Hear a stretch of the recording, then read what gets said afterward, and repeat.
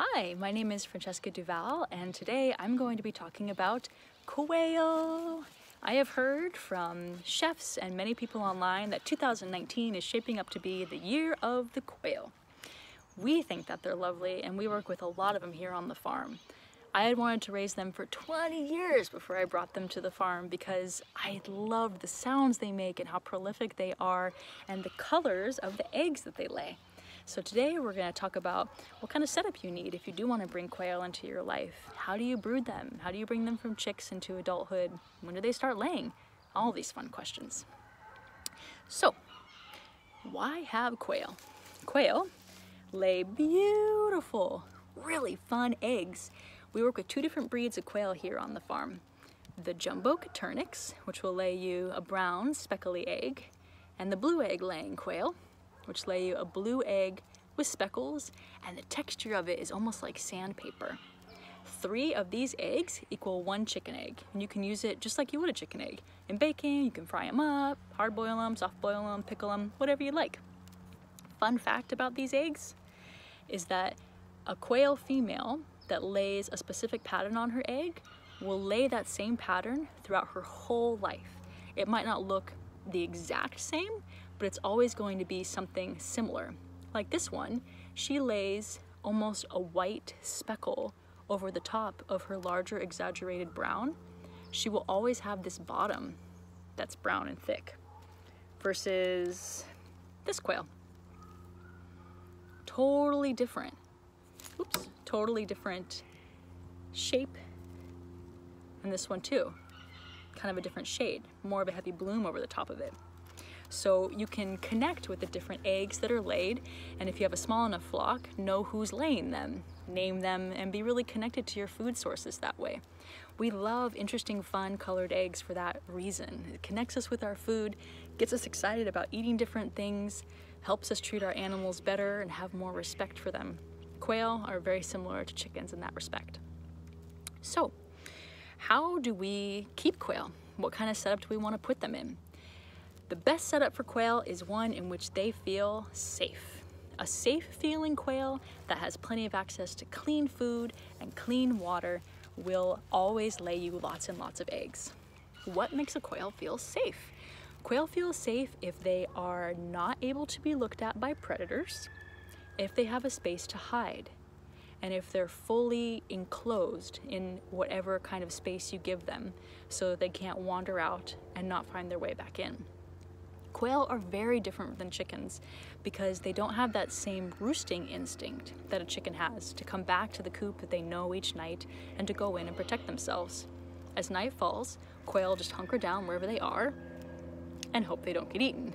Now, quail are tasty, and every single predator knows it, and so predators will do everything they can to get at your quail.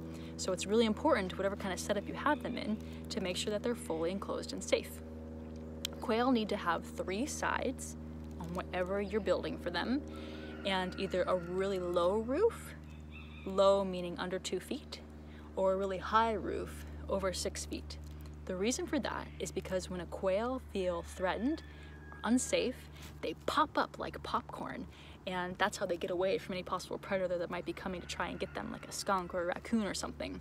And if the roof is pretty low, they'll pop up and then just come right back down, hit the roof, and won't hurt themselves.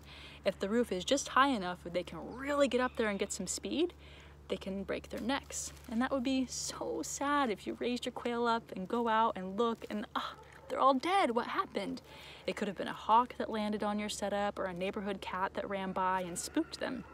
So, really low roof, or if you had them in some sort of a large aviary setup, give them that really high roof so they don't hurt their heads, but some sort of bramble or brush for them to hide in on the ground.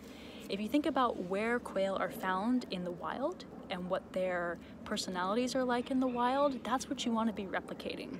They live in pretty large groups, and you might see them running across the road, but they're always running to, at least here in California, blackberry bushes or some sort of safe, low-lying, scrubby thing.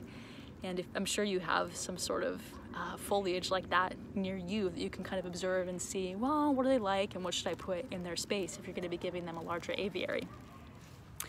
I am always trying to give my animals the best here on the farm.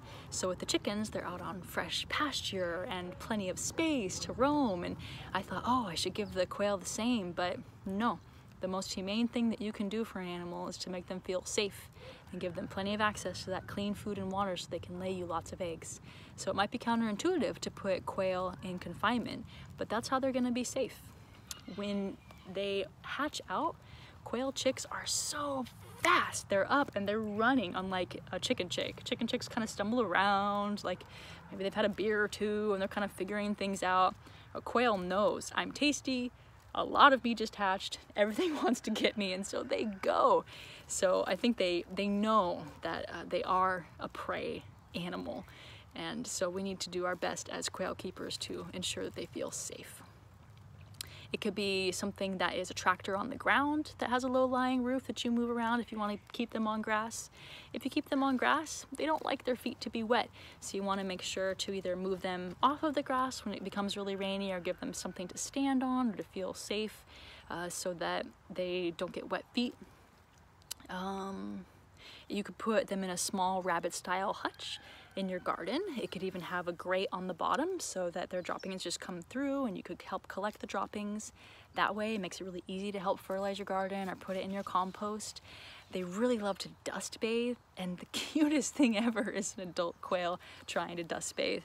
We just use small little Rubbermaid totes that we put dirt from around the yard in, a little bit of soot from our fireplace, things like that, some sand to keep it kind of damped down so it's not really ploofy and dusty for their little lungs. And they'll sit there and they'll just rotate and fluff up in there for a long time. They make the cutest little sounds and they look so happy.